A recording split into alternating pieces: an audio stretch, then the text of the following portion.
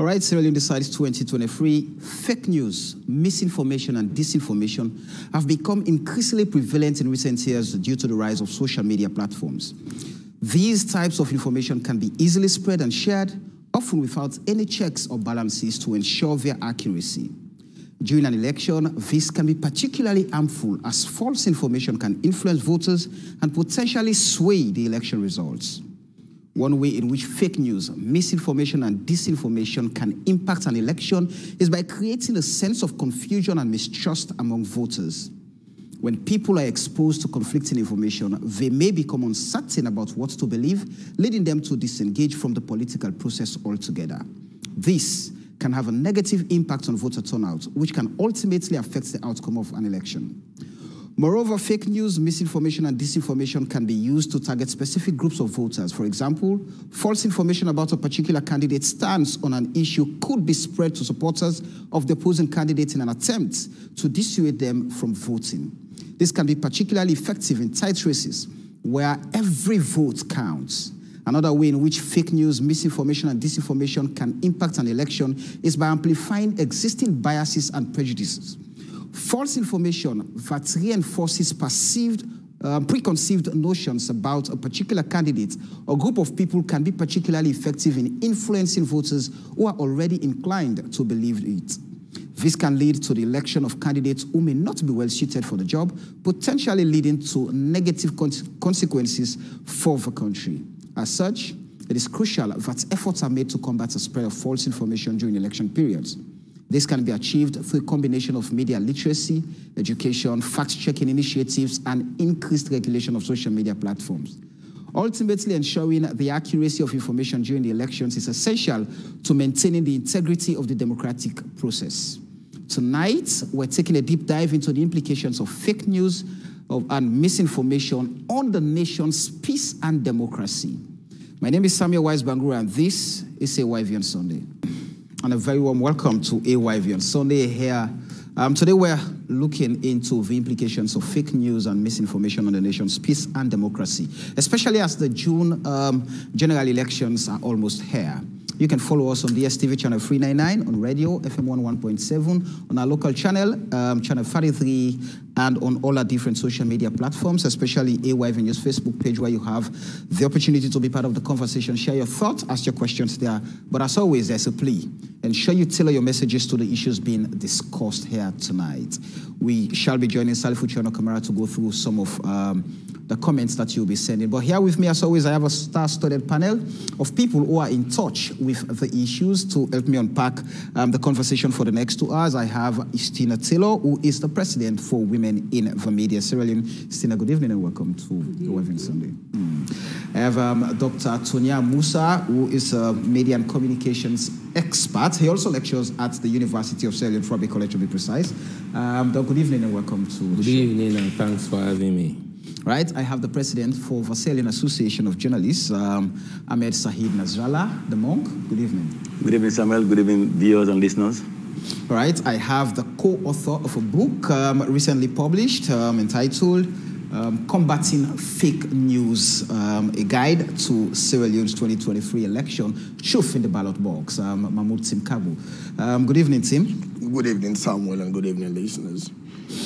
All right, let's start off. Dr. Musa, for obvious reasons. What I do?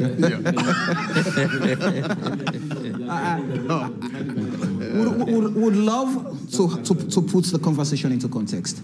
So help us understand what fake news, misinformation, and disinformation are all about. They are all misleading information.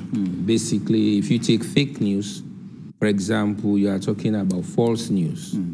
And then if you talk about misinformation, it's also false information, more or less. But then disinformation is false, but it is deliberate. And in this case, when you talk about social media, it's about user-generated content. And in this case, people normally create their own content. And what is happening now, for example, the use of TikTok, WhatsApp, etc., people can easily crop pictures, videos, and then present them with, text messages indicating that this is what has happened but wherein they know for true that it is not the case. Say, for example, if you are talking about party colors, we have parties, in Sierra Leone that are prominent in politics, but similar political parties in terms of colors exist in Ghana or even Nigeria, where we have larger population. So a situation in Nigeria might easily be conveyed in Sierra Leone, for example, where people have red, and then they present it as a situation in Sierra Leone. Right. Similarly, with the green in Ghana, they can also bring that in Sierra Leone and present it as a situation in Sierra Leone. Such an attempt is disinformation because it is deliberate. You come to misinformation is a situation wherein also you provide misleading information. And in Sierra Leone, we are quick to share. We don't verify. We don't fact check. We don't cross check. We don't ask necessary questions. So in this case, no sooner I see it, I can easily transfer that.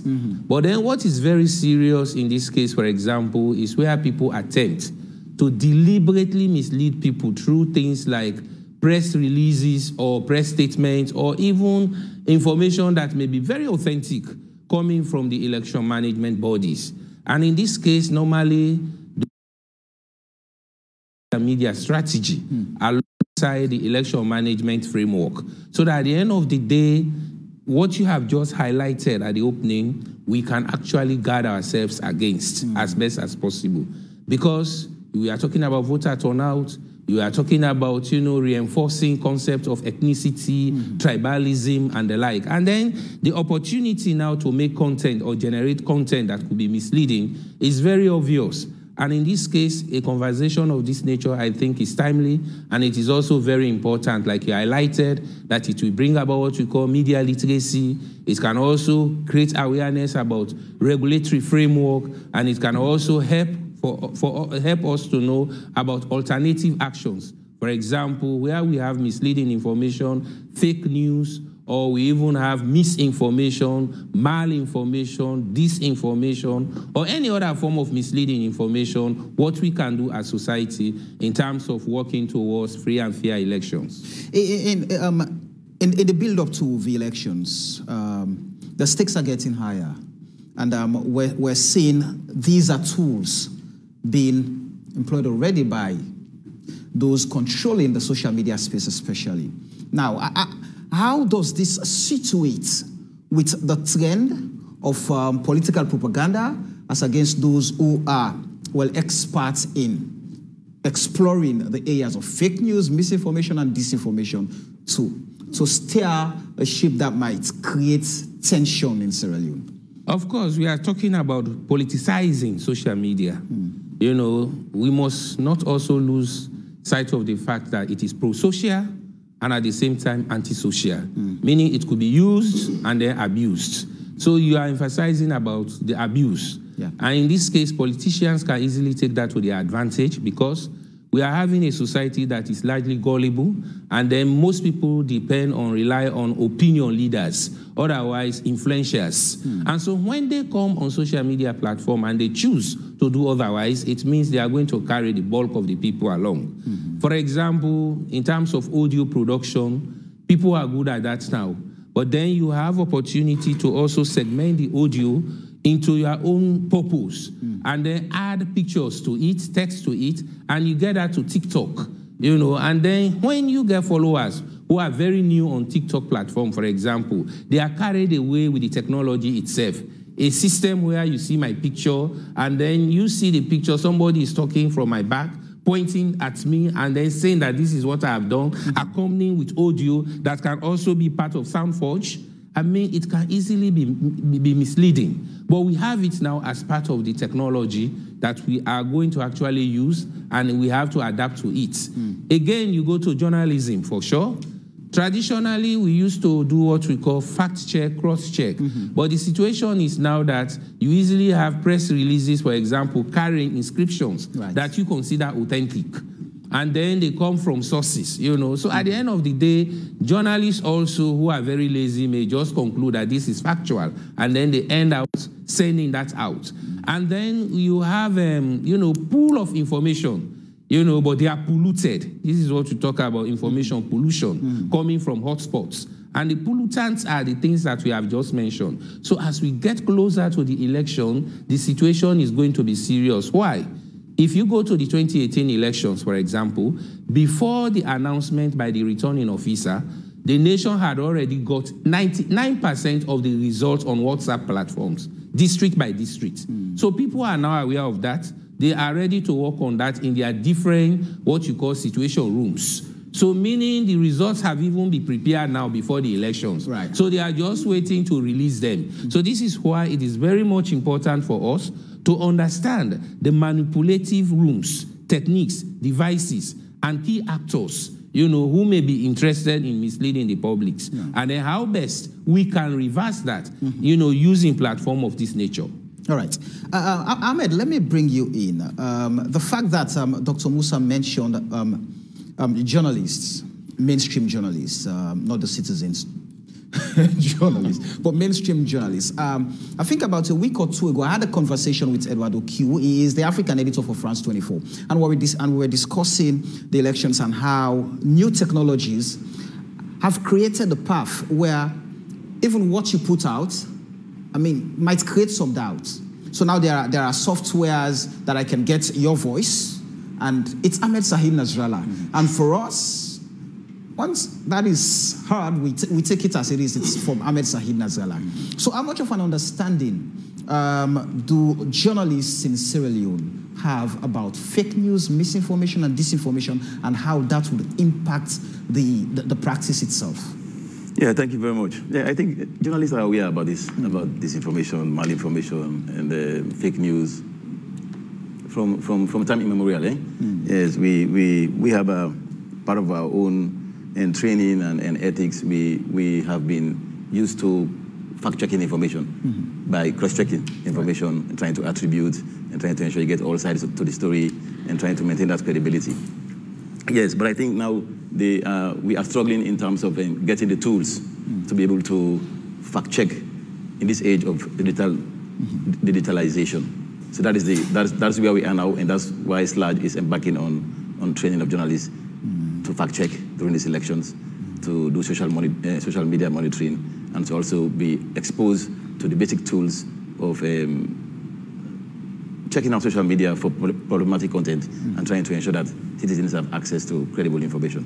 So it's a new challenge, and we are embarking on this for the first time in terms of the tools, like I said, because fact-checking on social media, you have to be exposed to the tools. It's also digital, because information is there in the virtual space, and you also have to have the tools to be able to ensure that this photo is real, this voice is from the right person, and these images are from the right event, from the right location, and this is from the right source, because we've seen where AYB front pages have been also manipulated to carry different headlines from the one that you published. And so these are all tricks, and these are all things that we are also trying to learn to be able to position ourselves during this election, so that we're able to identify them and flag them as quickly as possible, so that it doesn't undermine the credibility of the election or the election process, and undermine citizens' access to the credible information. So how much of an effort have we made as a profession in terms of fact-checking initiatives so that journalists are better placed to be able to tell when this is fake, when this is meant to misinform, or this is meant to disinform the public? It is training. That's why we are focused right now on training. If you look at our programs for these elections, we have two programs. We have one with the UNDP, which is the I-Verify platform. I think they have been doing some fantastic work in the last 2 years, but we want to hear from the public how far they have been able to assess them, whether they are doing the right work. But if you look at the churn of information that is out there on the elections, and disinformation and misinformation and fake news around the elections, you cannot fact check all of them. Yes. And so what we are trying to do now is to try to get them to prioritize what they should fact check. We want to look at those information or those issues that have the potential to undermine the elections, the credibility of elections, that have the potential to cause division and to cause violence. So that is what we are trying to do. So it's basically training. We have trained them. They are now in the SLAG headquarters and doing their work. And we also have another one with the NDI, National Democratic Institute. They've also gone on a 2 days training on last week, Tuesday and Wednesday. And so that one is across the country. We have a team here in Freetown at the headquarters as well, and we have at the regional headquarters as well, one fact checker, one supervisor, one fact checker in the north, in the south, in the east, and the northwest, with one supervisor. So that is basically going to be their role, to do social media monitoring, scan the social media networks, look out for this potential content that are false, that are misleading, that are manipulated, and then flag it with the headquarters here, and then we try to verify. But in all of this, I think the common thing along all of this misinformation or this misleading content is they only thrive where there is a vacuum. And so to counter them, it is not only the responsibility of the media, of us large, or of the media.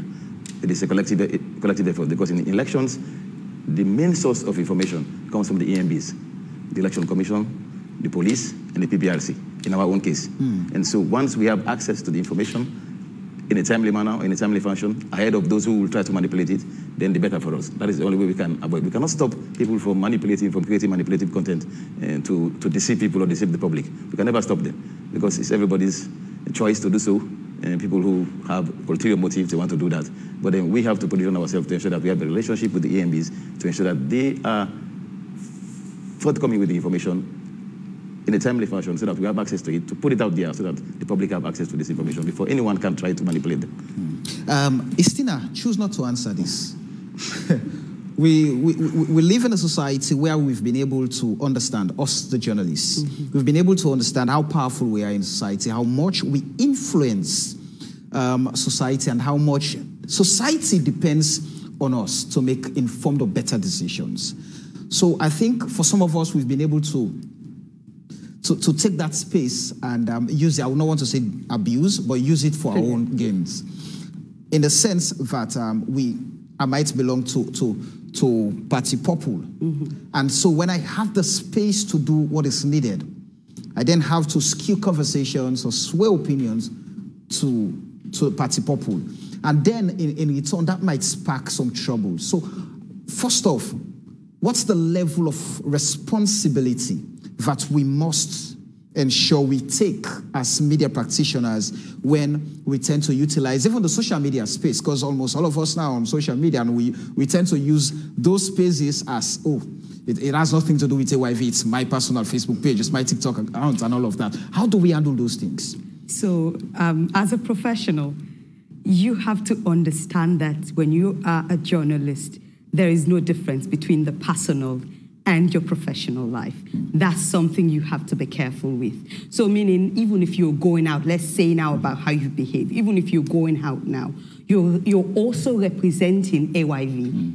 So when you behave, what you say will be quoted as someone. So there was a case a long time ago while I was with BBC Media Action in the UK. So a particular journalist was, I think, Sidewinger or so, and he said a whole lot of stuff in his personal account.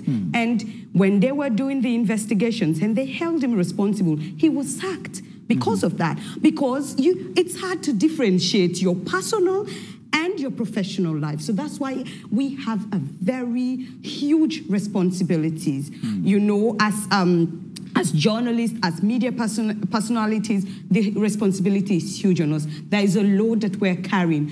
We are to protect. We are to be that safeguard.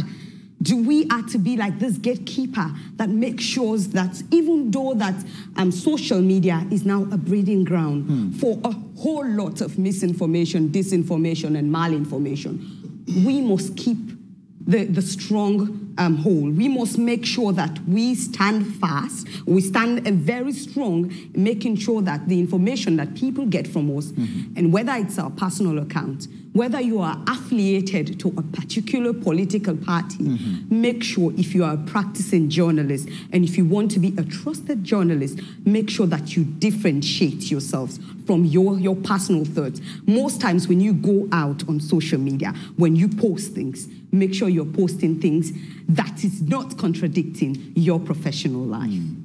Let's talk about, at this critical period, how crucial it is for us to understand that we've seen many reports come out, ranking Sierra Leone as one of 3 most fragile countries in the sub-region, looking at our peace being deteriorated with 3rd, now 4th in the region and all of that. It puts the nation at a very fragile situation, should I say.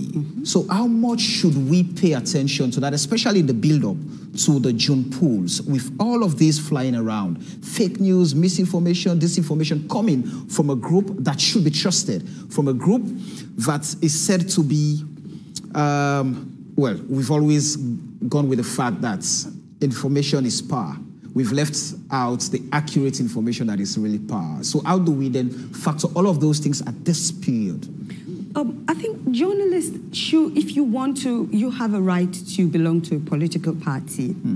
But if you want to be in active politics, it is for your own best, in your own best interest, to leave the journalism sphere for a while and focus. You go, make sure that there is something that shows that I am leaving, I am going into politics. You might come back, there might be some issue with the trust, because I believe in that. With the training I have and with my years of experience, I believe that if you've gone to be a politician and you come back to becoming a journalist, there is some amount of trust issues. But the responsibility, as I said, is not only on the journalist. Now, as individuals, the journalists, gone are the days, and I miss the days when people would call us and ask for information. People would call us. In my area, when I started journalism, when I'm walking along, people would stop me and say, Estina, this and this and this happened. Is it true? Nobody does that to me right now. Nobody cares if I am a journalist or not. Now people can use their phone, they can take pictures. There are lots of apps where people can change the voice, where people can change, just as Doc was saying, where people can change and do something. But we have to be careful. We have to be intentional, because you might get yourself into trouble. You might be distrusted. So these are all the risks attached to that. So you have to be careful when you deal with information, when you let information out, whether you're a citizen journalist, or whether you're a journalist, or whether you're just a citizen. You have to be careful. Now, there are a few things that you have to do. First thing, when it comes to pictures, there are things you can check online to get it something. There is this, I've forgotten but I'll remember, and then I'll mention it. You can check there and see if the picture, if the picture is there, it means it's real. Get the image? Yeah, get the image. And then there is this reverse. There is reverse, thank you. There is reverse image. So with reverse image, you can check and see. So there are times people doctor these pictures to suit them. Some things happened in other countries, and then they put it, as Doc was saying, that it is in Sierra Leone. So we have to be intentional. We have to be careful. We have to ask questions. We have to make sure that when we want to send something out, we are really sure that this is right. So to protect yourself. Go ahead. I want to disagree with you somewhere. Because in the statement you said the information, the disinformation is coming from journalists. I don't think that is the case. No. Yes, I don't think that is the case. Yes, we need to understand how this information travels from social media to local communities. We need to understand who are the people who distribute or who disseminate this kind of information. That's why that's why we need to ensure that the public understands how professional journalists make news and disseminate them, as opposed to those who are just using social media to create content and just put it out there. But we'll talk about that later. Yes, I'll come to that. Actually, my thoughts was around amplifying those voices, because even crafting conversations, I might refer somebody who would have incited something and then start to say, oh, he said this, and this, so I'm amplifying. So we'll come to that. But let me bring Tim. The concept of citizens journalism is making it worse. With a space that is very challenged to regulate, the social media. Now we're saying, oh, well, now the cyber crime law act is here to perhaps bring some form of sanity in that space. But let's talk about what attempt did the book you wrote make to address the issue of fake news? Well, basically, the book looks at the current challenges that we have as a country, and especially coming towards the June 24th election. Sorry, I lost my voice when I traveled. So the book looks at key areas, trying to see how we can shine light, using journalists to shine light on some of the key information that we need to use with respect to the coming elections. Because when we look at it and we watch at the social media, we see exactly the amount of disinformation and misinformation that keep on spreading around. And we look at it together with some of the rankings that you rightly mentioned. We sit quietly in our own. No one sponsored us. We look at it as patriotic nationals and say, well, we need to come up with something on this. So we do our research and then come up with what we wrote in the book. What we're trying to do is to put journalists in front so that they can take up their responsibility with a patriotic sense of purpose and champion the cause to see how we can change this narrative. But we cannot do that without using journalists, because when you talk about disseminating the right information, you need to get the right people on board. So that is why we deliberately target journalists, we target the politicians, and then public opinions as well. So if we get the right information outside there, and we get journalists that are committed, that are ready to look at this information and look at it and say, come on, can I just give a comment on this information? It is not the right information. And then someone will just pick it up from that angle and then keep on sharing it, just as I normally do. Sometimes when I bump into this information in social media, I will just look at them, use my apps, and then fact check and give advice. I do a brief summary, analyzing, showing why I see this is a complete misinformation or disinformation, and no one should engage in this. And once I do that, others will just pick it up and keep on sharing it. So that is what we are trying to do. Are specific incidents cited in the book? Well, yeah, of course, we cite previous misinformation that led to violence in Sierra Leone with respect to elections.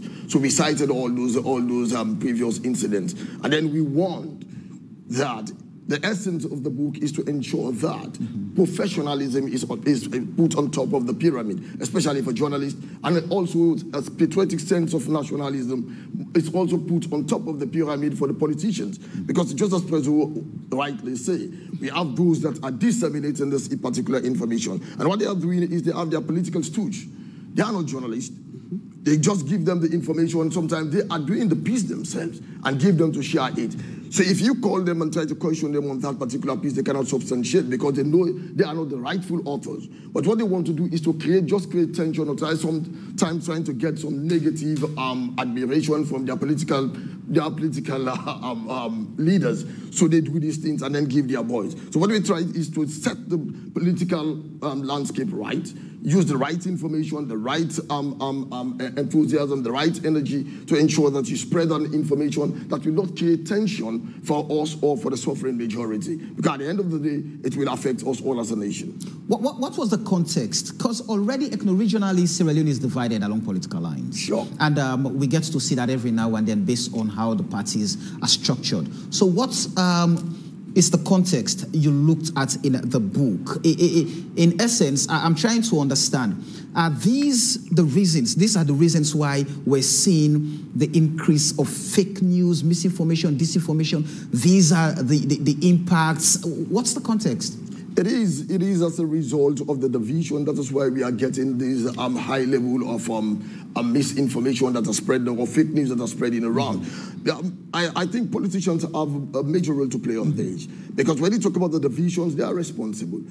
And we've looked at it. Both political parties, the two major political parties, are engaged in misinformation and disinformation. And we have to call things by their names here if we want to get to the bottom of this and get a tangible solution to put an end to it ahead of the elections. Both of them are involved in it, both the incumbent and the main opposition party. So this will continue to fuel some tensions. If you go to the southeast, you are an APC member, then you can be targeted. You risk being targeted. So too in the north. So we want to make this thing very, very simple. That politics doesn't necessarily call for tension. What we need is to get the right information, prepare your campaign messages in a manner in which you will capture the interest of the ordinary man without getting involved in regionalism or tribalism or any other odd things that will create tension for the suffering majority.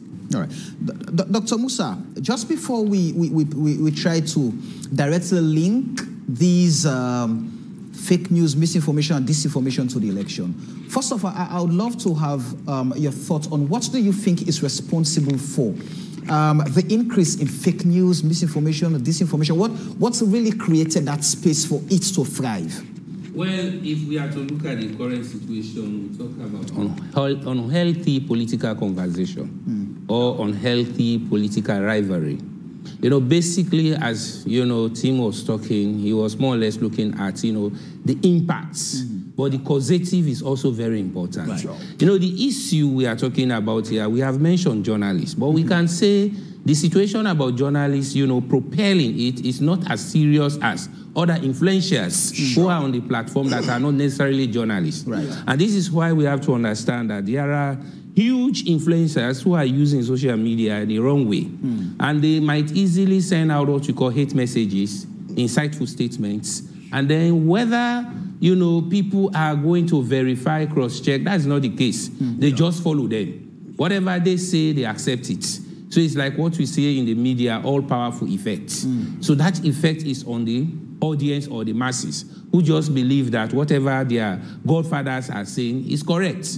And you come to the use of Twitter, for example, you may realize that even educated people, you know, but because of political vendetta, they may choose to tweet things that are not correct, things that are misleading. What are you going to say about them? You know, and then you now come to the common platform where everybody can easily post what he or she feels. That is WhatsApp. And it can use or accommodate any type of, you know, local languages in Sierra Leone, audio form. So as a result, people are not interested even in fact-checking, cross-checking. The issue about I verify, fact-check is more for journalists, you know, but then the other people there is just about saying, okay, my president has already sent the message here, the voice note, and he's President Mock. I'm journalist, so I just have to accept what he has said. So we have that type of setting. So this is where, for example, we talk about hotspots.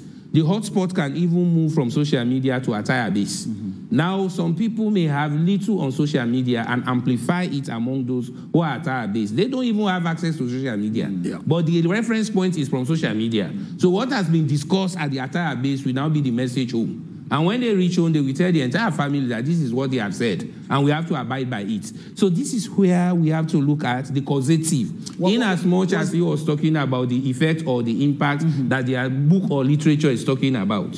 Was there a gap? I'm asking because going back, there was Johnny associated with SLPP, and there were audios that were widely condemned because they were thought to be very provocative to even the stability of the state. There's Adebayo associated with the APC. I mean, he's gotten a grip. So what's really created that gap that these guys have occupied, I mean, a space that is so trust that many people follow? So I was talking about influencers. These are influencers who have huge followers. And it was about information gap. Some of the situations that gave them prominence was that they made use of the gap that existed. And when that gap existed, they filled the gap. And now they have consolidated their space. And so their followers are following them. So you have to find ways and means now to counter them, you know, in a way that people can understand what is the fact, and not only the fact, but people can improve on their political culture. Remember, this is all about political culture, which means the knowledge, the interest, the attitude, and the judgment. So people are easily judging that what the king is saying, as they call him, is what is the gospel. They have to follow the king. You understand? But then somebody else somewhere might say, why? What made him king? You understand? So it means our society, you know, requires much civic engagement. And then we are not only going to engage our conversation on the platform itself, because 40% of what we are saying is on the platform. 60% is not on the platform. And that 60% is what is creating the effect. So, for example, most of the people here you have just mentioned, Adebayo, they are here to listen to him. They are here to hear his voice. But whatever those who listen to him will say to those who are not listening, they just come to a conclusion that it is factual. So in this case, you now see that the problem or the challenge is not more or less with the journalist. Why? Because the journalist has what we call large code of conduct that guides him or her to conduct him or herself. There is the IMC code of practice that will restrict the media house in terms of what to do. Now you go to those I've just mentioned, who are waiting on the long bench, the other locations, as you say, they are the attire base, they are in the Poda going home and the like.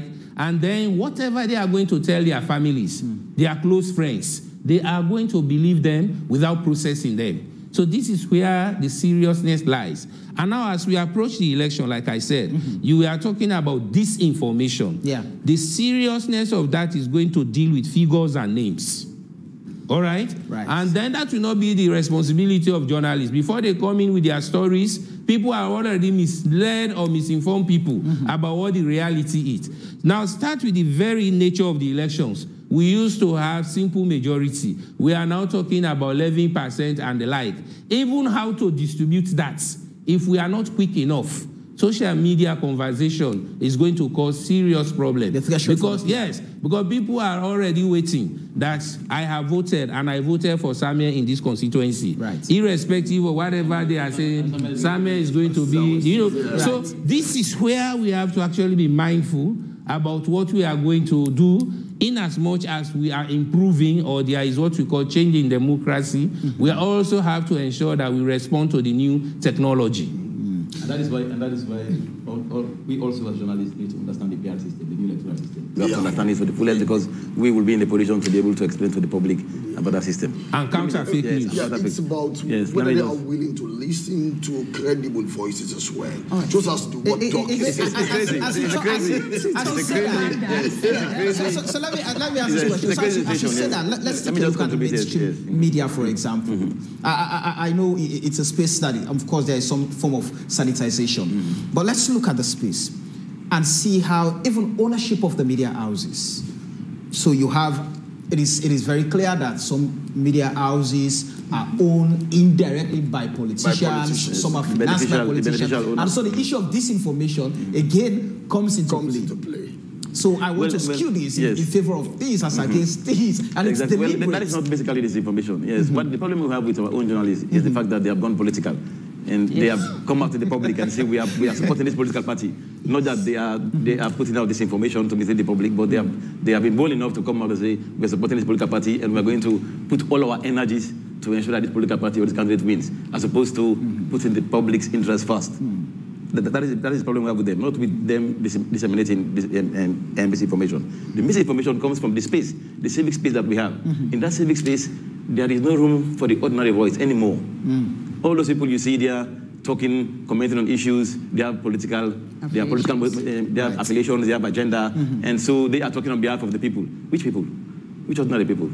It's their own interest they are talking about. So they have crowded that space, and there is no room for that ordinary voice again, the voice of the voiceless. That ordinary woman in the village, you want to turn the mic on. The voice of the voiceless. They are claiming to be the voice of the voiceless. So that's the problem we have. And so that is very tricky. And the gap you're talking about, the information gap, which Tonya was talking about. Remember, we have in some fake news is not new, and this information is not new. Remember, we have Bush Radio. Back then, in days before we have the social media now, it used to be Bush Radio. People spread this news by word of mouth, and it spread like bushfire in the Hamatan. Okay, so now we used to have David Tambayo with the monologue program. Remember that program? Every Saturday, every Sierra Leonean will want to listen, will be by the radio to listen to that program, to our monologue program, talking about issues of governance, corruption, expositions, and so many things. And people trusted him because he seemed to be independent. He seemed to be serving the public's interest, and he seemed to be holding the government and the public officials to account. But then he just faded away. I think that is the space that Adebayo and others have now taken over. And because we also journalists, we also have lacked in that area, and the government also have lacked in that area. Communicating to the public doesn't mean just going on TV or just putting out press releases on social media and you think you have communicated to the general public. No. There are community radio stations as well. There are local channels. If we want to counter Adebayo, we have to use the same platform that he's using, the same network that he's using to spread this information. We talk about trusted voices, we talk about influencers, we talk about amplifiers. But these are all in the communities. They are in the outer bases, they are in the smaller groups, in the ghettos, they are in all the communities. That's how they spread the message. And that's why he has become popular. Because government is not communicating to the public, and journalists also are not communicating to the public. Right. Yes. Yes, I see you want to comment, Christina. Yeah, I would say with the media poverty, it has a whole lot. This media that is a poverty, fundamental it problem. has a whole lot to deal with why most journalists, they're not, I would not say they spread fake news, misinformation or this, but why they are upfront now about their affiliations, why they are not scared to show, because they feed them. So once they feed them, they have no option but to amplify these things. So that's where the problem is when it comes to journalists. But when it comes to the citizen, I think people just believe on like a trusted voice in their communities. They look at influential people. During Ebola, so I was in the provinces and I was working, and where the information came from, we had to go back to those people to make sure that they give the right information. So with fake news and disinformation and all of these things, if you say you would be using the expert to talk about these things, the expert, we can come here and talk a whole lot about everything. But to trust me, Samuel, we have to go back to where that fake information came from. We have to educate those people. So what we, in Port Loco, these people, they were saying, they are lying. In fact, the oil, if you use the oil of the dead person, that oil it would eradicate Ebola. So many people died. Right. So many people died. You know what happened? So the people who were there, who were selling this oil, who were there in the Bondo Bush, who were there in these places, these were the people that we started talking to, that this oil is not good. It's spreading Ebola. This is the thing. So, in fact, the guys from the Attire base, they are really influential and powerful. We had to go to the Attire bases. So this brings me to us as journalists. Journalism, I know at first it's all about the 24 hours. It's just moving and moving and moving. But now it's about going into the communities. It's about storytelling. News is dead. I'm sorry to say that. Storytelling is the new way we should go. So storytelling means I can go into a community and take the experts to them so that they can ask questions. And when I take the expert to them, there are influential people there. There are trusted voices there who are sitting in front. So when they get this information with the community, so if they say anything that's different from what has been taught or what we have told them, you would have people who would say, no, that's not it. So we were doing a town hall when I was with BBC. So we went, it's about malaria, the misinformation that is spread, right, that if you drink beer, you would have malaria. If you drink, if you eat too much egg, children are deprived from protein because of malaria. So when I went there, the first question I asked, where do you get these kinds of information? And then the people say, well, the ones who has phone, who listen to radio, or who have connections with other people. And I ask, who are these people? Well, our chiefs, our headmen, these are the people, yes. They are the ones with phones. They are the ones with all of these, they get information from them. And then I asked them, where do you get those information? One of the stakeholders stood up and said to me, well, we am from somebody else. We heard it from someone else. And from another village. He's a friend, he's a closed friend. And I hold him dearly. And I asked, do you know where that friend got that information? He said, well, it's in our culture and our traditions. So it's about picking those things intentionally and addressing those things with the right people. And these are influential people that have the voice in their communities. Tim, quickly, did the book talk about ways of addressing the crisis? Of course, yes. That we mentioned the idea of using fire, like for instance, if it's information, we talk about fact-checking of your information, but this is for the literate. This is one of the things that we need to know. And how can that sink well to the ordinary man who is an illiterate, who doesn't know how to read or write? That's another challenge. So I just told the line of Wimsal. What we need to do is to see how best we can reach these stakeholders. But again, it all boils down whether we have honest politicians.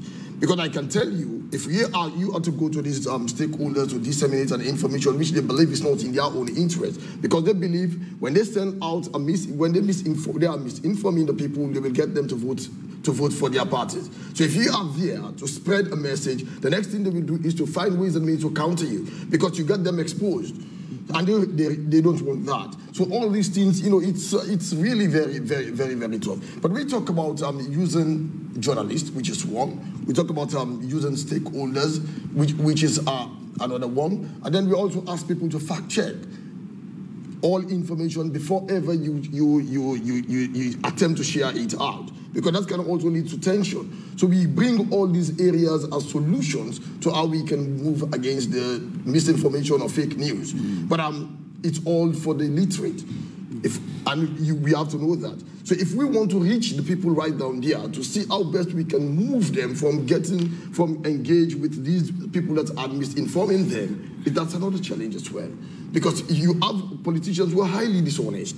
So what they will do is to use those stakeholders, give them some pittance, and tell them that don't listen to these guys. My party has done X, Y, Z for you guys. So if you are there to tell them that, no, don't just listen to what they are telling you. This might lead to tension. The man in the green is your brother. The man in the red is your brother. You need to live like brothers and unite and look for the bigger picture. Then one will be there as, oh, this guy wants to sensitize these people. And the next thing you will see is they will try to use them against your very self.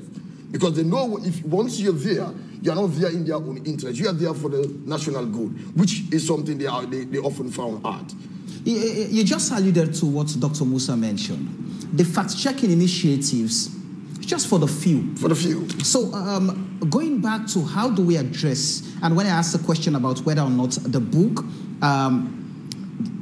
gives some form of solutions to these crises, did you take into consideration that the local people who would not have the time to do in fact, they do not even understand how to go about fact-checking the information that is before them. They just have to, oh, okay, so either you say, this person don't talk this, all you need for do not for run with them. So did you take a look at that and perhaps give some form of recommendations as to how we should deal with it? Yeah, we did. That's why we talk about open and genuine communication with stakeholders, and that's the only way you can reach those people, those local people. Right. You know, that's just one of the things that we mentioned.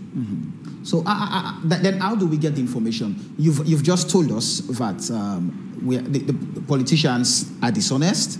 And especially majority of them are dishonest. Now we're headed to the June polls, and at the heart of it is their political interest. How do they harness that? Using whatever tool for them, it's okay. They just want to get what they need or what they want. So how then do we tackle that? How do we get the politicians in the first place who we've accused of being the pioneers of all of this?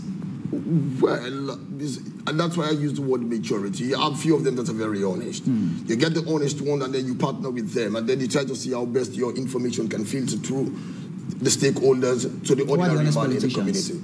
Out of curiosity. I beg not to name names. Put this across. Go ahead. I beg not to name names. But there are a few of them that are genuine. Like in the lot, there must be some who are exemptions. That is what I'm saying. Right. So you look at them based on their actions, their performance. You must have few that you can do business with. And you take these, you unpick those few, and then you see we try to start somewhere without the help of journalists and all the stakeholders, CMSOs and others. I think we can meet these stakeholders, and then we try to see how best we can reach the people with the genuine information through open and genuine communication tactics. So one way, I'm sorry to come in, one way we've been able to do something like that, it's not looking at the genuinity of that person, because politicians is how do you check the genuinity of them. So what we will do is, when we have those, so this is what journalists, this is something that we can do. When we have, or when we hear about these things and then they say, oh, well, this politician said this, this politician said this, it's important that we bring that politician. We bring that politician, and that politician sits, and then we ask the questions. And then we say, this is what has been said. And according to this person said you said this. So we want to know if that is true. So once they deny that they didn't say that, is a way of catching them, and is a way of the people also knowing that these people can tell lies as well. So it's very important that we do not leave gap, especially when it comes to elections. We engage constantly. But when we engage, let's make sure that we also engage the public. Because most of the information that is taken hook, line, and sinker, it's from the public. They just believe because they follow. Yes, Dr. Information is very important. The process is informed decision-making. Yes. And as such, people are in need of it. But we are talking about ensuring that we don't allow the gap to exist. So in this process, it's not just reaching out. You have to also use the digital platform. Stakeholders that are concerned, for example, their social media strategy should be evident. That is the Ministry of Information and Communication, and the Election Commission, Sierra Leone, and then the Sierra Leone Police and the like. Because these are institutions that are very much strategic in this process. And they have to ensure that they are in all social media platforms, providing clarification on whatever that is being presented as misleading, so that people, first of all, can understand. Say, for example, they have to be in TikTok, and where possible, they use the local languages, not only English, and then they make their packages. For example, it's creative for me to sit and at the back or my back in TikTok, I point at things that are false or misleading, and then I talk to the public. That we go far and wide. Equally so, I'm going to be on Twitter platform. Whatever somebody has posted, which I think is wrong, I counter that. Get on Facebook, get on Instagram, and so forth. We have to be alert because this is what we have to do now. But I think it should not be just an institution, say, for example, Sludge alone or journalists alone doing that. No, we have to ensure that where possible, even the bloggers, as we move now, they are taking lead.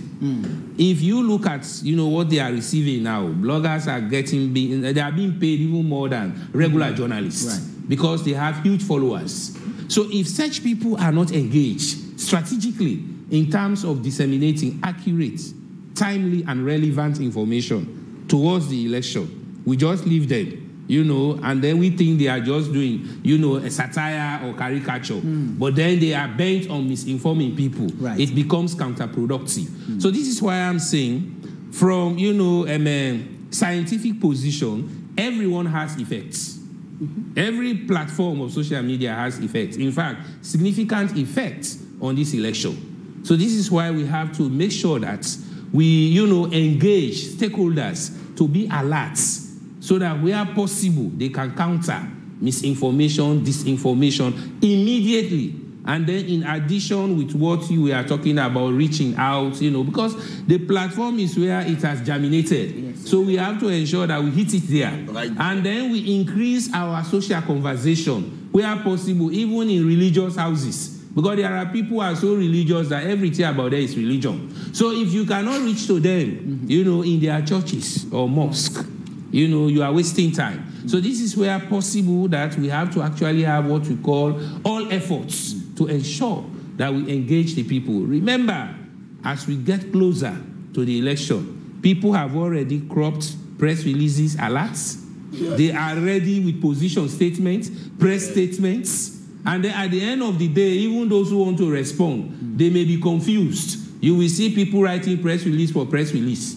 So then at the end of the day, we are expecting them to provide another content in response to that. So this is where possible, we think, not only engaging the journalists, but we have to also prepare other actors and capacitate them where possible. Because capacitating them is what is very strategic. Not that they may not be interested, but they lack the capacity. So I think capacitating them through training, coaching, mentoring will also help the situation. Because as we move along, every election we are now going to have more situation rooms. And some situation rooms are going to be the problem as we move along in terms of misinformation, disinformation, and malinformation. Some will be specifically for that. The question I want to ask now, the experts have told us that the democracy we have in Sierra Leone is one that is fledgling. And looking at that reality, if it's anything to go by, and with practices over time, what threat does this pose to the nation's peace and its democracy as we go? It's huge. It's huge, Samuel. It's huge, Samuel. If you look at what happened on August 10, that is a typical example of how hate online was transported offline. And you look at the casualties, police officers, public property, civilians, all dead. And you look at all the other incidents, they are caused, and I think we need to bring in hate speech into the conversation, which is also incitement, inciting people to go out and do things that because of the information that you have fed them, the wrong information that you have fed them, that is what has made them to take those judgments. So that's why it is important for people to have credible information to make informed decisions. So that is basically how is going to happen. There is going to be violence. There is going to be mistrust in the elections body, in the whole process, and even in the results. And so that is what we need to do. Tonya started talking about the approach. It's a collective approach. Social media is where it is germinated, but social media is a small pool. It's a small percentage of people in social media. Yes, so you should look at how the information travels. And so it is the responsibility of the political parties themselves, the political leaders, to commit themselves to ensure that they dissociate themselves and condemn every potential misinformation or hate speech or disinformation out there that will undermine the electoral process.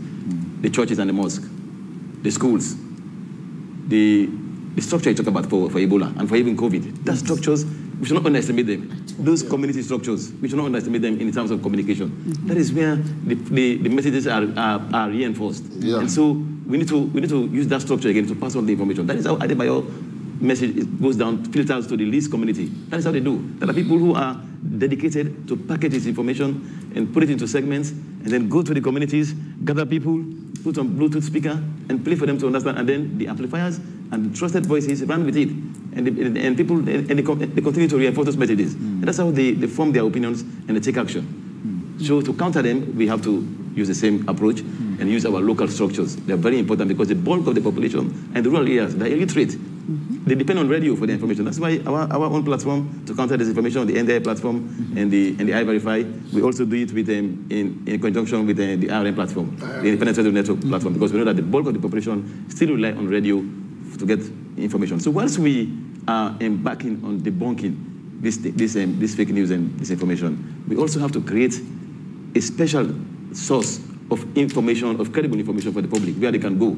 So this is where we can go to get credible information. This is where we can go to cross-check claims. This is where we can go to ask questions, and we'll get the response that we want. That is radio, and that is this platform that we have created. So it's a collective effort, and the election monitoring bodies, they have to be forthcoming with the information in these elections. If they don't do that, then people will feel the gap. Yes, definitely. Because we want to have the information. The police want to have the information. We should not just be debunking. We have to pre-bunk.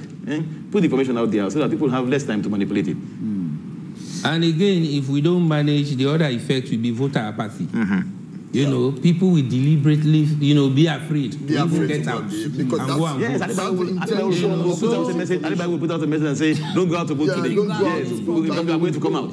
So this is where we have to see that. So it is huge. The political parties, they need to come out. They need to come out and talk to the people, because people believe in that. Disclaiming, which is more like being responsible. But we have to take proactive measures to ensure, that we manage the space effectively. And so this is where, for example, I said it should not just be one sector, but it has to be intersectoral commitment. And we have to complement our efforts to see that, we get everybody alert, and then we help people to understand, what the situation is. And those that need the capacity, we build their capacity as early as possible. Because in media, we have what we call all-powerful effects. Somebody seated somewhere, we argue that social media has not got that all-powerful effect. It is dependent on the situation. Remember, Sam, there was a night at the time of Ebola, somebody was moving around, say, wash with salt, you know, and then I think 88%. We did not even process that. Yes. Yeah, it was just about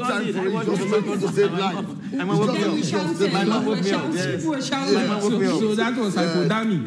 So we believe that the tendency is still there, you know, and we are getting creativity every day on the platform. So every channel is important. Every channel is important. We have to make it so over time, we've had phrases like, we have a gullible public.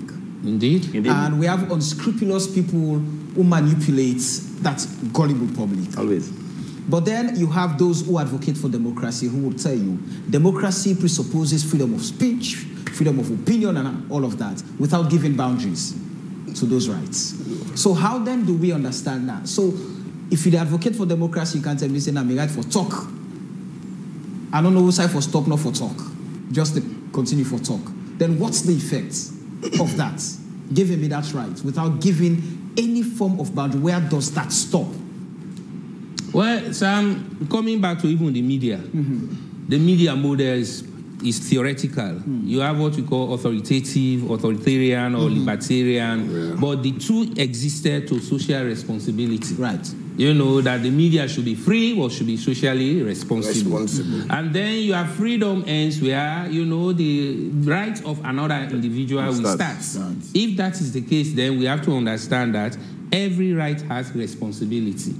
In this case, we are free to say what we want to say, but it should not be detrimental to the society we live. And then also, it should not also trespass the rights of others. So in that case, I think it's more about responsible citizenry. And this is where civic comes in, all right? So I think before now, the National Commission for Democracy and the National Commission for Civic Education, is that how they call it? Right. Yeah. They would have engaged the public, you know, to understand what is political conversation that we can have in civility, you know, because we have to ensure that as civilized society, we have to be very civil enough in terms of reaching out or meeting people. This is where, for example, the use of social media, you know, because I still argue that, I mean, it's not just about the abuse. There are significant, important use of social media, especially at a time like this. For example, in South Africa, their election, they had what they call iVotes. iVote was used to ensure that people register and then go out to vote. In Sierra Leone, we are talking about I-Verify. So meaning the internet technology is helping us, you know, to use so many initiatives or strategies to get people involved in politics and participate. More or less, you are talking about genuinity of politicians. No, politics is not about ethics. Politics is about tactics. So wherever, you know, they think, you know, and whatever they think they can use, they have to use it to their advantage. So this is where, for example, we monitoring society, we always advise people. You know, politicians are about what they want to do. I think last week, Sunday, was it last week? You were talking about manifesto, you know, not coming out. So I think social media can now be one of the easy platforms that could be used to do so. You know, for example, you reach out with mere flyers of your manifesto. It may be very bulky, but just give us 3 pages of what the manifesto is about. Break it down. Break it down. And then get that to TikTok and sit like this and point. Item 1, this is what I will do. Item 2, I will do this. Item 3, I will. People keep following. Instead of creating insightful contents, you know, talking about hatredness or attack or, you know, tribalism, you name them. So I think we have to help them to understand. You have been in governance. This is the moment to change stories. What are the things that have changed? And you can use TikTok, you know, Facebook to tell us your change stories. So I think we have to ensure that we encourage them to be more creative, responsive, and responsible in using social media. We need to get them to talk. Let them talk among themselves and talk to the public. That's and way. they could practice duty of care as well, you know? Exactly. Because duty of care in journalism means, I know that this is true, but if this can destroy the public, if this can destroy somebody, then I ought not to do it. Conflict sensitive. Yes, you have to be. All right. Quickly, we have to go and talk to some of practitioners, those in the space. One of our reporters went out and sought the views of some journalists and who are bloggers to get their opinion on what the implications of fake news, misinformation, and disinformation are. Let's now take those voices, and we'll be right back.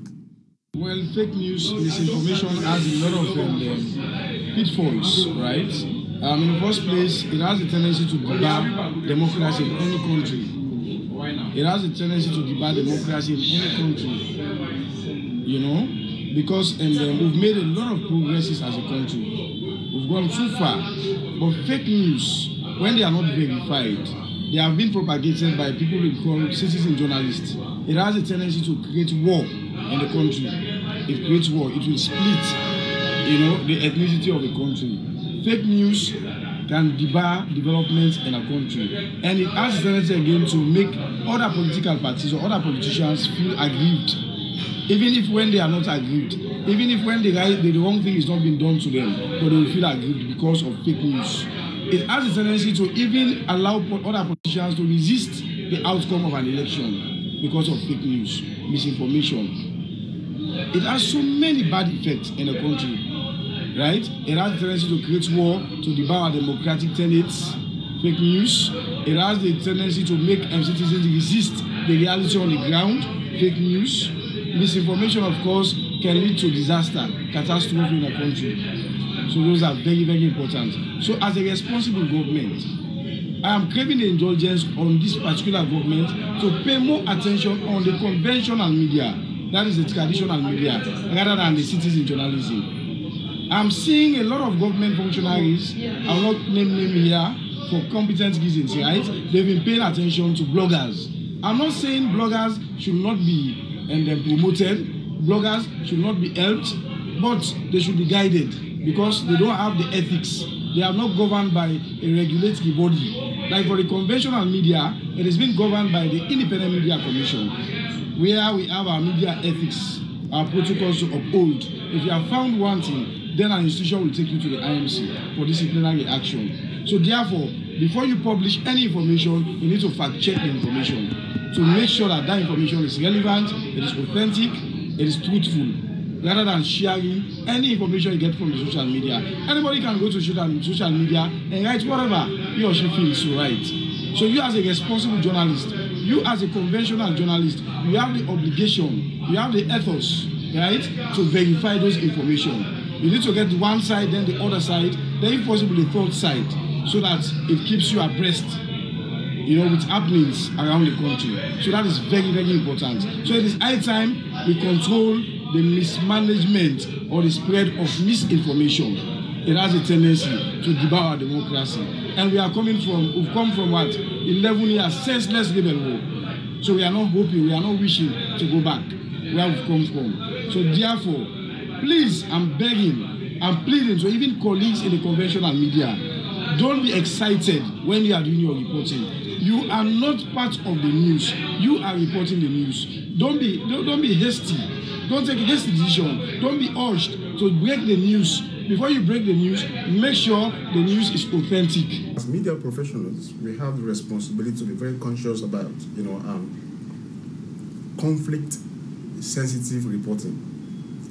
Don't report things that will flare up tensions, that will flare up emotions, conflicts, violence, as the case may be. So, as media professionals, we have the responsibility. As for me, I've covered several elections. I covered the 2022 election. I covered 2007 election. I also covered the 2012 and also the 2018. In different forms. But I know that us, as media professionals, we have a responsibility. And that responsibility is to keep the peace. We do our best all the time. For make sure we will report issues based on accuracy, based on fact, and based on cogency. We're also aware that misinformation and fake news get the potential for even polarize, for even create distrust in the public media. So therefore, we not engage in anything where we create that kind of situation for we people. So as media practitioners, we are also encouraging our fellow colleagues to also follow suit, to do things that are right, so that as we move towards the June 24th, 2023 presidential and general elections, that we can have or bear in mind that the peace that we enjoy in this country, that peace can only be protected by how we do our work and how we portray. I think the Green can work, Green can problem, and we all say over the years we're going to get problem challenges in this country, and of course one way fought for peace in Sierra Leone and plenty. So we're not going for a goal, so we don't come out. The council say we get a war way now law when a war don't bring problem in the country. We don't get so many challenges in Sierra Leone. I feel say this election will come. We as professionals them would always say each and every sector for young and talk about peace. Because peace, they make this election get that kind of stability. But the only thing I say, all the sectors they work for bring peace, for always bring the actual change, make one not happen or one not happen in the future. Because when I say election, as a democratic country, we get the principles them where the different sectors they will do. For example, the government, the president clock, 5 years on the 4th of April, published now in the second president of the country. But now look at one thing, NEC, where they conduct the election. The police, where they manage security, protect lives and property. PPRC, where they regulate all the political parties them for the one the way that the social man them. I believe say everybody getting responsibility. And if anyone gets where people come out by any particular thing, will get bad election. So the only told is say, whatever bring peace, let PPRC listen all political parties and complain them, and they make them very unique. We go make nobody not get problem with the issue that they take. Then next, people will go for this ID card of that country. They look at the cry of other political parties, they see them say, oh, no, fine tune them. If there is people who solve them, then they solve them. The police and soldier them, then they man security. All right, those were views from some journalists and, well, mainstream journalists and citizens, well, professional journalists and citizens journalists. They've been able to express their opinions on the implications of fake news, misinformation, and disinformation. But just before I get your reactions to those things, let's quickly move over to Studio 2 and join Salifu Chiano-Kamara to run through some of the messages our followers have been sending on the Facebook page. Salifu, good evening. Thank you so much, Samuel. We have close to 100 messages so far, but as Samuel said earlier, we will just take the messages that are tailored to the topic of today. And the first one we'll take today is from Ronald Bradford Ignitors, George Stone, who says, and this is for the SLAG president, he said, do SLAG have guidelines that are supposed to be followed? What measures have SLAG put in place to hold those found wanting to account? And Samuel Bangura also say, AYV on Sunday, thanks for this program. Fake news on social media is dangerous. It can destroy a whole nation by telling a little lie, will blow a fire and people start to fight and killing each other and destroy properties. And this is not the AYV Samuel Wise. This is another Samuel Bangura. And Abubakar Rashid says, fake news is everywhere. Even Western media do pass fake news. I don't think we should blame politicians or whosoever. Information is like food. People go in search of it. The problem is how we verify those information. Also, we should differentiate between propaganda and misinformation. And John Kanu says, journalism is dead in Sierra Leone. The journalists are very dishonest and they have been bought by the government. Eddie Grant is saying, Majority of Sierra Leoneans lack the reading mentality, the reason why they are easily manipulated by fake news. And Raymond Kagbo says, traditional news have lost innovative ways to capture the attention of audiences, and audiences have lost trust. That is the space social media influencers have captured. What is SLAJ doing to counter this and restore the full role of traditional media? And Stephen Nyali is saying, that's why we should push for education. According to research, fake news mostly work for individuals with limited education and knowledge. Educated individuals are ask critical questions and check before believing. And Ronald Bradford again, perhaps if punitive measures were put in place with hefty fines, then maybe those in the habit will fact check their information and sources. And Janice Alex says, the reason for that gap, from my opinion, is that the mainstream media has not been honest and realistic with the people. And Ibrahim Socialist Tula says, the main opposition in Sierra Leone has been feeding its supporters with false news, all in the name of bad politicking. And Yaya Kemo Mansoure, to what extent has the cybersecurity helped in bringing people who misinformed on social media to book, especially when it was much talked on by the current government? To me, it's just more harm than good. Oh, Salon, we are good in making laws, but they are kept under the carpet. The police, ECSL, the media, and the judiciary should be ready to do the needful, especially for this election. So, and the next message is coming from Eddie Grant. Bloggers are also spreading fake and misleading news. A huge number of them are engaged in copy and paste. They don't fact check information before posting. And Ibrahim Socialist Tula, fake information and misinformation has caused bad things in our society. And Ayo Taylor, the journalists in Sierra Leone are politically affiliated to some party. They are not objective. And us friend Kamara says, the information overload of social media creates an overwhelming, chaotic environment due to emerging technologies that creates comments such as deep faking, boost disinformation. The actors in it exploit the cognitive vulnerabilities. Election misinformation and disinformation reduce the satisfaction with democracy by consumers of these contents. And the last message I will take for today is from Lamin Denke.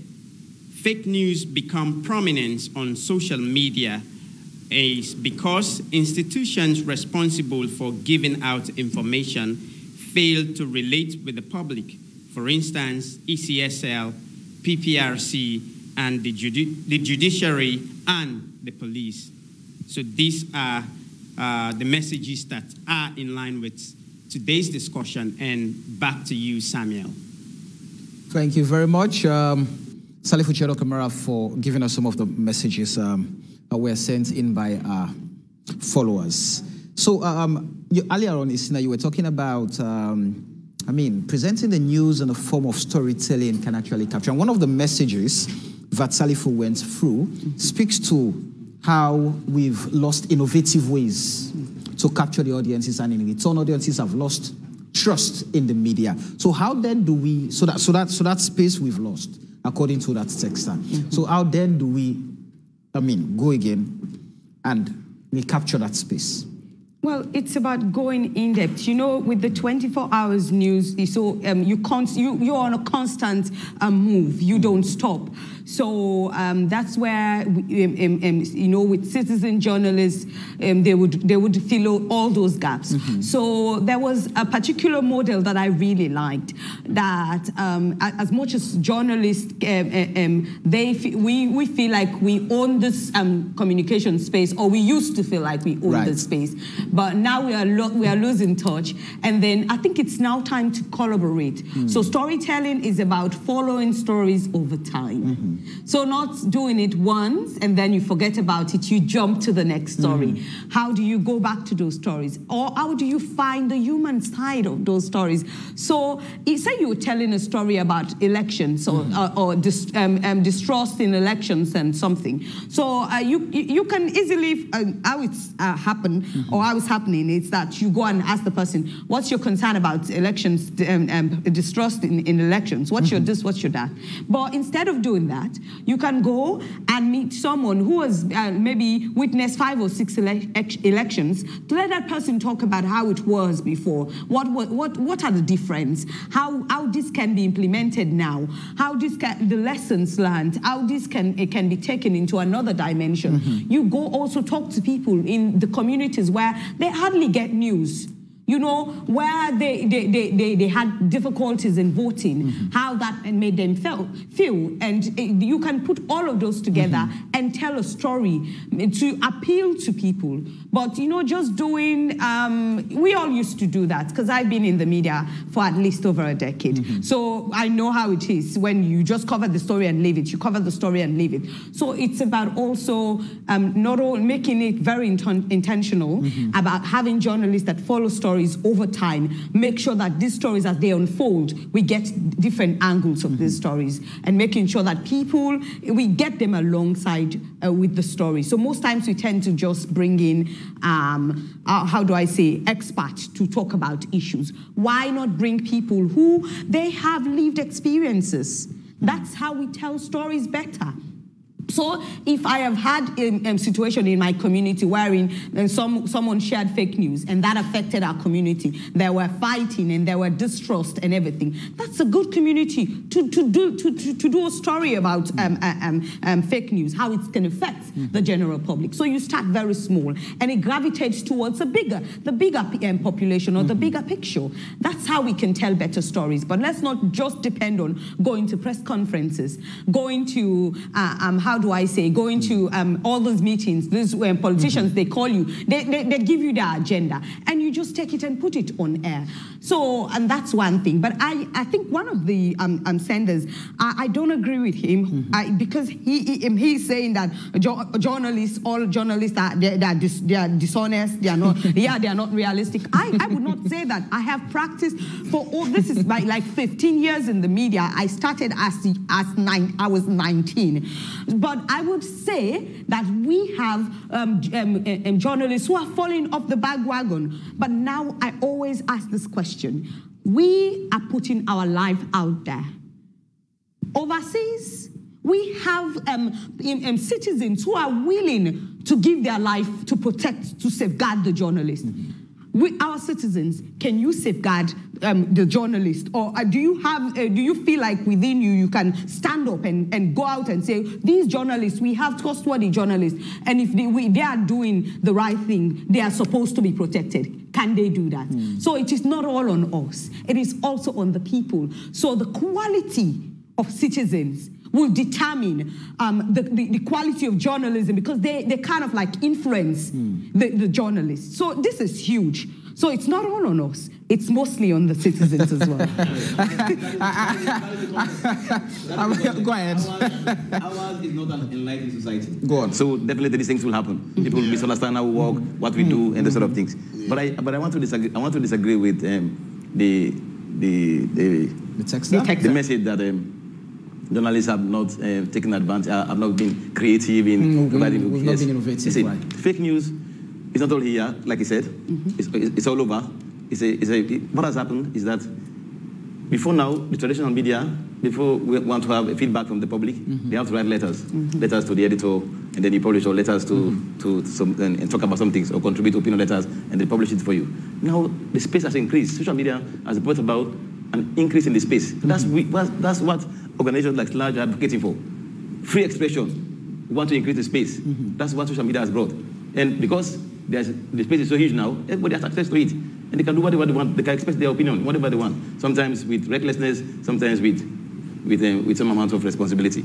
So that is not our problem. That is not because of us, of us journalists. We have access to it and do it. And the decline in the trust for journalists is not only here. It's all over the world.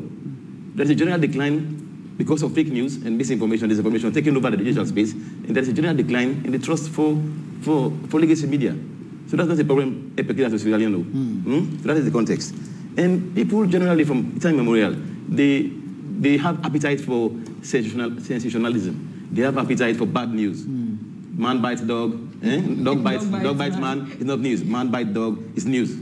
If it bleeds, then it's news. Yes. See, so that is the appetite of people all over the world. So don't blame us to say journalists are not we do things in a professional manner, because if you look at the process, how we gather news, how we write news, and how we disseminate it, then you know the kind of things that we go through, the kind of ordeal that we go through to get the information out there to you, the correct information, accurate information, to help you make informed decisions. So I don't think we should blame journalists about that. What the president of WIMSA was emphasizing, we call it advocacy journalism. You know, she's yearning for advocacy journalism, which is not just about inform, but inform and influence.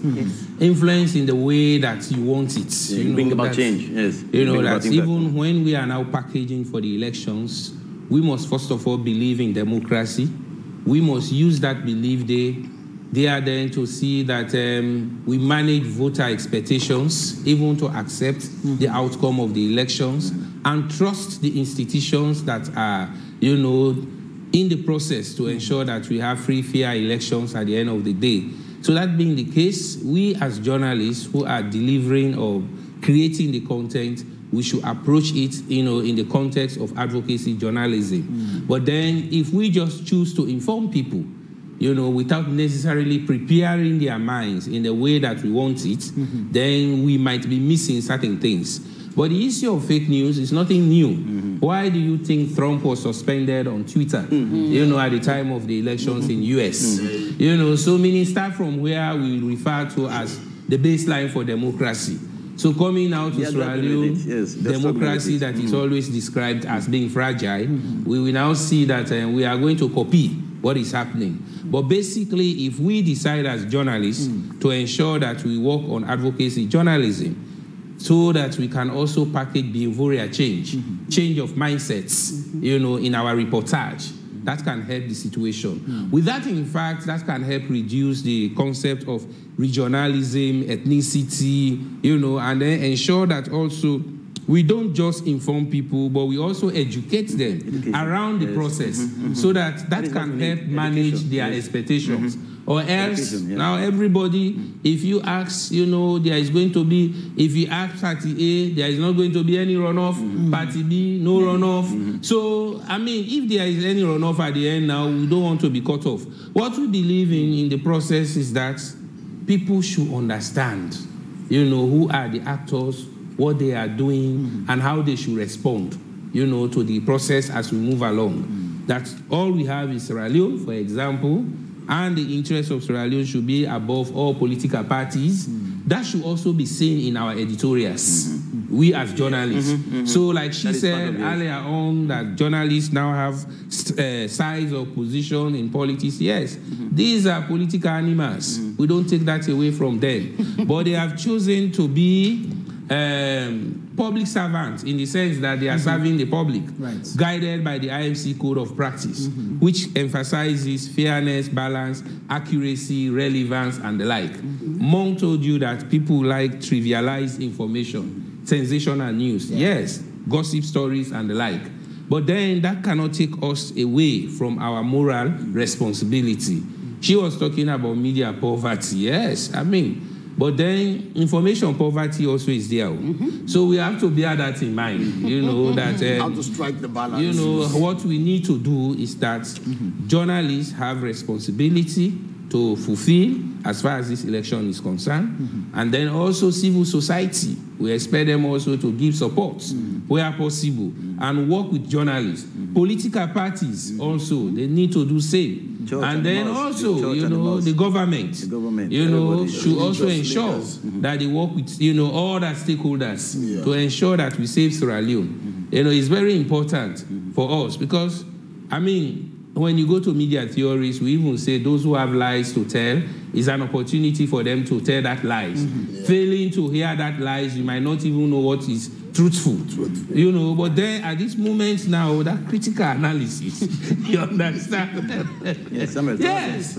So if you cannot just say, Samuel, you cannot just say we erase misleading information entirely. Because until people know what is misleading, they may not judge what is leading. So when it's misleading, you have to have the correct information to give them. So when you take it out, give them the correct information. So to add to the conversation around advocacy journalism, journalism is changing. It's dynamic. The media is dynamic. And so before now, we were told that a journalist, you have to be impartial. But sometimes you can be partial. For public good. In favor, for example, of women issues, supporting women in elections, giving them enough representation or giving them appropriate coverage and this kind of things. You can do that for PWDs. You can be biased in favor of certain people. That is the work of the media because they are powerless. So you be the voice of the voiceless. So yes, Tim, let me quickly hear your comments. I think the entire thing centered around upping our game in terms of professionalism. As journalists, we are told, the doc is here, we are told that we need to be even-handed in executing our profession. And then this is the most important time that we need to up our game because taking into cognizance some of the rankings, international rankings that you rightly mentioned, and I think we need to be more even-handed by projecting the interest of the country first, ahead of all other interests. We know, yes, you can be partisan, you have your own personal interest, but it comes when there is peace. If there is instability, then even your own personal interest is at stake. So once you have that in your head, and you know there is the bigger picture is about peace and stability in your own country. And I think we just need to be professional, especially at a time when we are receiving these odd rankings as against what we want, which is the peace. So we need to change our mindset. We need to focus and then be highly professional in whatever thing that we are doing, especially when it comes in terms of executing our profession towards these elections. Let us be very, very objective. Let us be very, very patriotic. And whatever thing that you write it and ensure that you do it by trying to be even-handed. So we've talked about how the space that gives life to fake news, misinformation, disinformation, the social media. But then how can the mainstream media, the TV stations, the radio stations, the newspaper houses, how can they take advantage of the digital space or social media space so that at the end of the day, if there's something breaking, if there's news breaking, AYV, for example, is it on TikTok, on Instagram, it's there already. So we're not reacting or going to counter what has been put out by others who tend to, who are perceived to own the space at this point in Sierra Leone. So how do we get to that point where we encourage the traditional media outlets to take advantage and own that space? So most of us, at least I started, when I started working for AYV, we used cassette. It was AYV radio. Right. We used the cassette recorder. One day I went to Dwight Neal and said, I am not using this again. And they gave me those tiny ones. So why I'm mentioning that is we have come so far. Right. We cannot drop. Media literate. So there are lots of newspapers, radio stations, and televisions.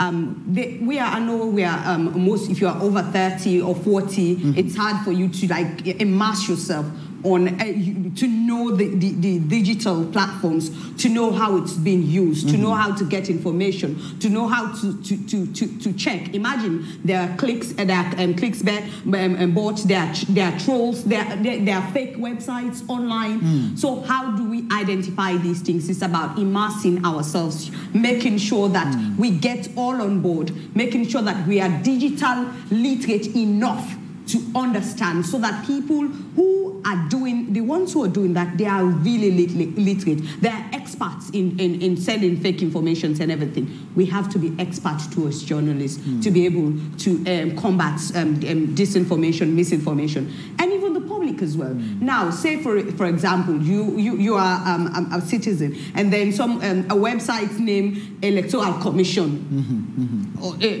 is popping up, and they have thousands of likes and everything. One, you have to make sure that you look for spelling mistakes. These are signs, because that we cannot have two electoral commission on the same platform, so they will have to spell it differently. So these are the kinds of things that you have to look for when you are trying to pick out the fault, or trying to pick out that there is some sort of misinformation and there's some sort of dishonesty in this particular page. And there are bots and trolls as well, where and bots and trolls, they are the ones who would that would be a post and it's well liked on social media. And people like to follow likes, and people like to follow all these things on social media. These are the things that are changing, that are taking all of this. So we have to be cognizant as journalists. To be honest, we have to trends, be digital. Let us try. I know it's hard if you're above 50 and you've been used to writing on a piece of paper, or you've been used to just doing things without technology. You have to gravitate towards it. Well, she was more or less talking about the technology side of things, but the context is like what you were asking, to take the space. We really have to be collaborative. Because, say, for example, the event is happening in Pujeun. AYV has sent a reporter there, but then there is SLBC, you understand? And then what we help, people from spreading false information or misleading information, and how can AYV, with good reach, can easily get that information. In Sierra Leone, we are yet really to get what we call news agency. That could be digital, where you have all forms of news content available, be it text, video, graphic, animation, and the like, so that we might even have what we call 24 hours news channels in Sierra Leone. Real time, we are far from that for now. But if we don't have that at the moment, then we have to be very collaborative, so that at the end of the day, we might not actually starve our listeners, viewers, because we don't have reporters there. So this is where, for example, the IRN is just one network to ensure that they get information, deploy reporters on election day, for example, so that they can feed, the hub with information right around. But again, there are other partners or networks that are not within that network. So we think that moving towards the election now, we have to get collaboration so that we may collaborate and support each other with real information, which we can use to counter fake or misleading information. Remember, I told you that as we get closer, people already have information in readiness. They have templates. So all they want to do now is to supply. But then if we can always be alert to provide alternative explanation, presentation, that can, deflate what they have, then we are in space to protect or save the nation. There the strategy lies. Secondly, also, is that she was talking about the knowledge, the technology, and then the knowledge of the technology. Again, also, we have to adopt it. That is the situation. You have the knowledge, but if you cannot adopt it, there will be challenge. Say, for example, she was talking about recording devices and the like. We are now getting to a point that as long as you are a journalist, well-known, almost every minute or hour you expect yourself to be added to WhatsApp groups, willing or not.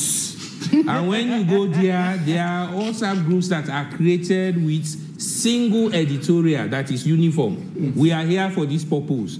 For us now who understand what is social engineering, social media can also create what we call connective logic. Connect the minds, play on the minds, and ensure that you keep them intact. So if you come with that minds, including you, when you are added here, they expect that they are manipulating your mind. You understand? And then there in set groups, you get all horrible information. Right. You know, about who is doing where, what is happening there. And then you get people in conversation, even from, you know, the other part of the globe. What do we do as journalists? Are you going to intercept? Are you going to tell them that what you are doing here is wrong? Are you going to abandon them? Then they become suspicious of you? So, you know, I mean, the digital risk is also very serious here. Right. So this is where, for example, like I was talking about, you know, adapting the technology also is very important. How are we going to save our heads? How are we going to save our credibility? You know, at every point in time. On Facebook, it's easy for me to post what I want. And also remove people not to tag me. You understand? So as we move now, you can agree with me, except you close that, but people want to tag you because you have huge followers. Evidently. You know, so now, I think Sludge, the IMC, civil society, Ministry of Information and Communication, even the Sierra Leone police, and then the election How about management. you, the academic portals? Well, you know, the academia, I mean, it's very important what you have asked. Yes, you know, very important. first of all, it is our business to remind them about realities and effects. Exactly. Otherwise, scenarios. For example, all we are doing now is managing the peace, okay? But it is our responsibility to tell them about the TRC. That alone can remind them about our ugly past. Yeah. It is our responsibility to tell them about the special courts, Right. the purpose for which it was established, to fight against impunity. That if there are people who are going to do certain things, irrespective of their position today, you understand, they may be held accountable at some point in time. That is academic. To tell them also about the media effects. The platforms are what are very attractive. So people are carried away by the devices. But then we have to advise them also about likely effects in terms of generating content. So the academics, we are very important in this process. We are only constrained in terms of support. Donors can support the other entities I have called, but donors hardly support academia in terms of intervention of this nature. So this is where... Also in that context, just before you come, not in that context, what if you're accused, I mean, as an academic portal, for example, you're being accused now of molding some of those who are creating the problems within the space? No, there is defense for that. What we give them, we give them critical mind and make them critical faculty. You understand? So leaving them in the markets, you understand, is their business now to navigate their way. Yeah, to choose. So in society, we expect society to absorb them positively, but we prepare them for society. Yes, I hope you haven't forgotten about the messages. No. Yes, okay. To add to this one, yes, I think we're doing a lot of work about that, about getting to the digital space. Yeah. This program is on Facebook. It's on Facebook. People have access to it. Yeah. Radio is now integrating with Facebook and social media. So you're there, you have an app. Yeah. So we are actually there. We are actually there. That is not the problem. We are actually in digital space. Every newspaper now has a website. They have a Facebook page. Some have a Facebook page. Yeah. Whether they are populating it every day is another question. But there is a genuine effort for the media, the legacy media, to also take advantage of the digital space. But the only problem now, they are not being there yet on how to make revenue from it. That is a challenge. Right. But I think we're making some progress. And what's the problem with that? So we're talking about going digital, and how do we get our product digitized? The country itself is yet to meet. Yes, we would have the infrastructure for that. So you have to maintain that balance. You have to have the traditional way and link it to the digital. Until we have the infrastructure, like 24-hour power supply, like access to data for most people. If you look at the statistics, they're not internet penetration. Internet penetration is still about 11.7. Yeah. Internet penetration. And it's worse for Twitter and the other ones. And as you go into the hinterlands, then it begins to decrease. And so you see, these are the challenges in terms of going digital. But we are making some effort. Politically, there is what they call digital migration. And we have no policy about we have no policy. SLBC is analog. SLBC, the national broadcaster, is analog. We have no migration the media policy. Manifesto we talk about it. But as for now, we are still analog. We have what we call digital migration. Yes, migration. And then there are being benchmarks, for different sectors. But we're yet to migrate. We're yet to migrate. Yes, we have not done that yet. But then we are more analog than even hybrid. policy. Politically, then there is what we call digital migration. So we take note of the word politically. Yeah. That is it. It's about political proclamation. Just for the media itself. There is not.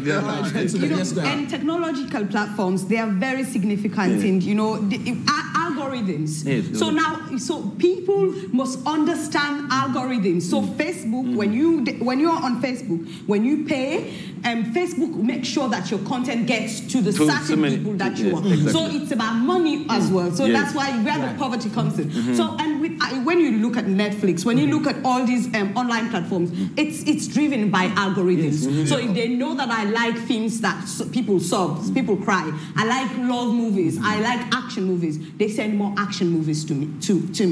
And on Facebook and all the media, social media platforms, the audience for you and they look at what you like. So we have to make sure as media personalities to be able to counter some of the fake news and everything, we get into these algorithms, and it's only by paying. That's the honest money. truth. Even to boost your page, you have to pay.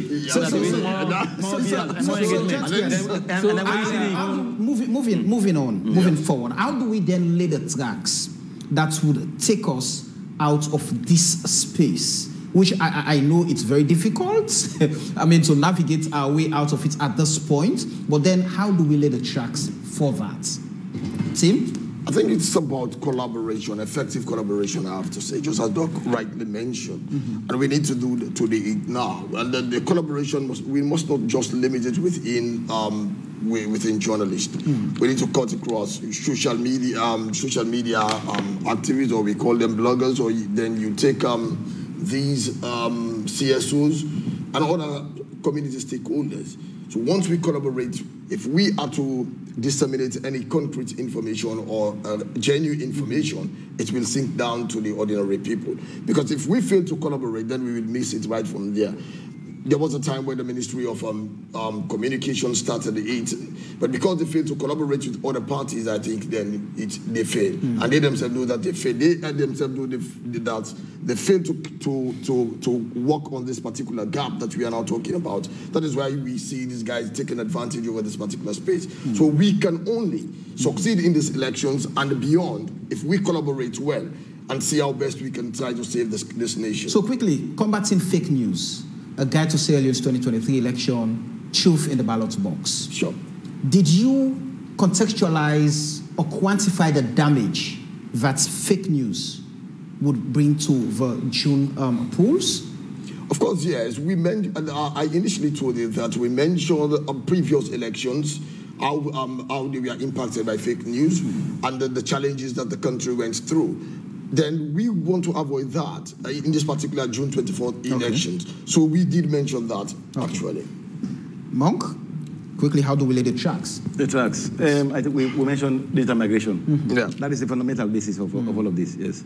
We need to have the policy, and we need to drive it.